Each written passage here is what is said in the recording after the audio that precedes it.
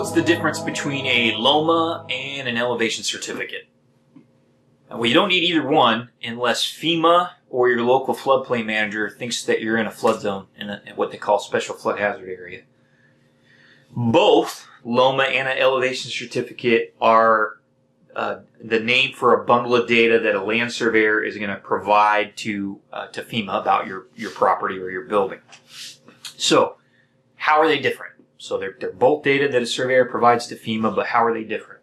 So I'm gonna explain to you how they're different. A LOMA, let's start with a LOMA. A LOMA is used to correct a flood insurance rate map by removing either a structure or a portion of a parcel or both from a flood zone. So you think FEMA's made a mistake on a flood zone?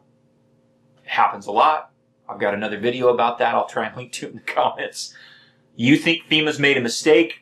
Your property or your building has been improperly mapped in the floodplain. The way to correct that mistake and revise or amend the map is with what they call a letter of map amendment. What do you need from your surveyor for a letter of map amendment, a LOMA application? He needs to do a topographic survey of at least a portion of your property. He needs a detailed mapping of a small portion of the floodplain. He needs if you're pulling out a piece of real estate, he needs to create a land description for that property. And he needs, if you're pulling out a structure, he needs to collect information on the structure, okay? Data about the structure, type of structure, elevation, different components of the structure. So all of those things he needs to do to prepare a LOMA. Again, topo survey, detailed mapping of a small portion of the floodplain, land description if you're going to pull out land, and a survey of the structure, data about the structure if you're going to pull out a structure or a building out of the floodplain. Okay, an elevation certificate is used to determine how vulnerable an existing structure is to a flood. So it's not like a LOMA where you're pulling something out of the flood zone. An elevation certificate is, I know I'm in the flood zone. How far underwater is my building going to be if there's a flood? That's what an elevation certificate is. So an elevation certificate is when you know you're in a flood zone. Okay, so what type of data does a surveyor gather for an elevation certificate? He mostly gathers data on the actual building or structure that's going to be vulnerable to the flood. So what type of data? He needs to know what type of structure it is. We have a whole set of diagrams that FEMA gives us that we have to use. He's going to survey elevations and different parts of that structure. He's going to look for certain building features. He wants to know where the utilities are and where the propane tank is and if there's an attached or detached garage. And then he's going to want to look at some of the topography, some of the land features around the structure. The surveyor needs to look at all that.